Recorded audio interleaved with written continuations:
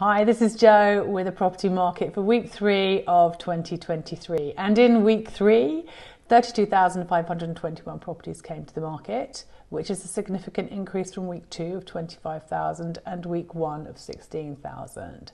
This is a positive comparison to the previous year's averages, indicating a strong market for real estate.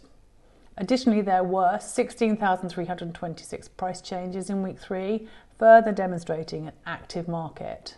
For those selling, the most important statistic is in week 3, 21,406 properties were sold subject to contract, which is a significant increase from week 2 of 16,000 and week 1 of 9,730.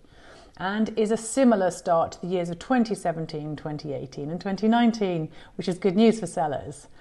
However, it is important to note that 5,329 properties fell through in week 3, which is lower than the figure of 2021 and 2022, which were the good years. So this indicates a relatively stable market. Currently, 49% of the properties coming to market are selling, indicating that if the price is right, properties will sell.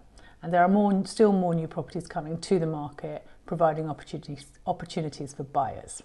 In conclusion, the market in week 3 of 2023 appears to be strong and stable, with a high volume of properties coming to the market and being sold. This is positive news for both sellers and buyers, as long as the price is right.